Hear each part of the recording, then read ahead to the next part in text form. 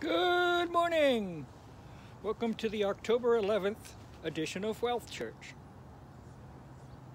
Before I do my disclaimer, look at my cactus here. I forgot the name of it, but it's beautiful and it's bloomed, which it doesn't do often and it won't last long.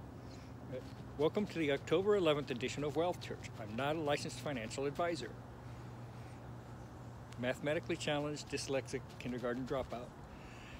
This morning, right now, my stock portfolios are going straight up, so I'm going to hold off because this is still, October is likely to be a very volatile month. So I think I'll get better buying opportunities.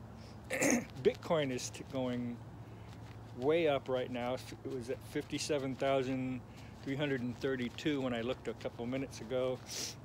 Doge has cooled off a little bit at 23 cents. Ethereum up a little, mostly sideways at 35,085. So I'm just kind of going to watch that. Not anything down enough for me to buy it. So I'm just going to kind of set tight. I'm going to check in on things a little later today, and I might buy something if it goes down good.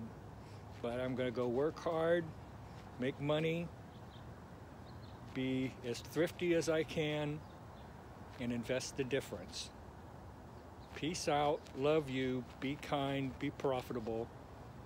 Have a wonderful day, and find somebody to help.